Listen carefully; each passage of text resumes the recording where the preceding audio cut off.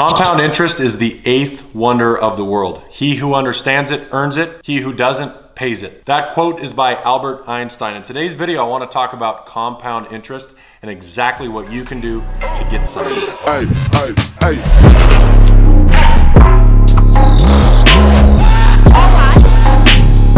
Fucking for Instagram follow. I got it. Hey guys, what's going on? My name is Patrick Kenny. If you're new around here, what we do is we talk about how to make better financial decisions and of course, make some money from the internet. And on today's video, I just want to briefly explain compound interest and the power of compounding. So what you first want to understand is that compound interest simply means that when you have an amount that is appreciating in value, say 10%, we'll take $100 for an example. If you have $100 that appreciates by 10% in a month, you now have $110. And if you were to compound that same $110 month after month after month, you will slowly get that number more and more and more, because 10% of $100 is $10, but 10% of $110 is greater than $10. And that right there ultimately is all compound interest is. And so in today's video, I want to talk about 3 specific ways that I can show you how to make more of this compound interest. So the first way that I want to talk about is through your bank account. Now, a lot of people have probably heard you will never get rich having money in the bank. And this is absolutely true. But for some people, like business owners, they know that at the end of the year, they have a tax bill coming up. Or for some people, they might have an emergency fund currently sitting that they have to sit on because they, of course, have an emergency fund and they need to have that. Either case, you need to put your money in the best possible scenario and best possible place that you can get it quickly, but you can still earn some interest. And so the first recommendation I have for you today is high interest bank accounts.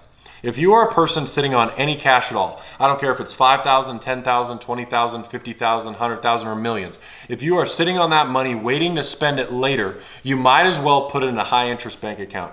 One of the bank accounts that I personally use and personally have made interest with is called Ally Bank. I'm not associated with them in any way. I don't have a sign up link. Just go Google Ally Bank. That is what I use as a high interest bank account. And of course, what you have to understand is bank accounts fluctuate with overall interest rates. While I'm shooting this video early in 2020, we are at the bottom of interest rates. Money is cheap.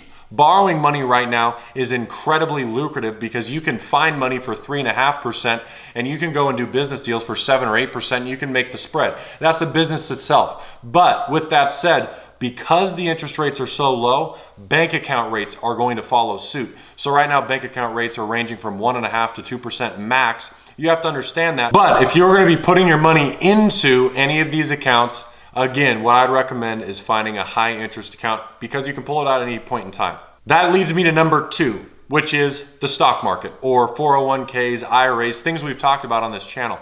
This tends to get you a 10% interest rate per year on average.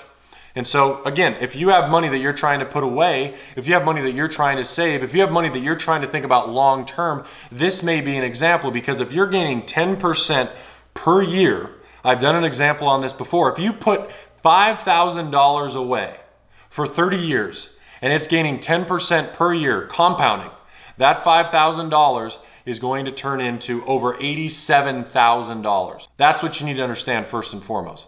Secondly, when you are compounding your money, you're enabling yourself to free up more flows of income. And a lot of people don't think about that. Because you are gaining money over here, now you can do more with this money over here. Finally, that leads me to point number 3.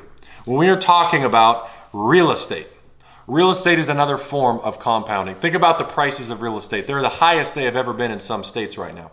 That is a form of compound interest because you are sitting on an asset that is appreciating. Think about also if you have a rental home.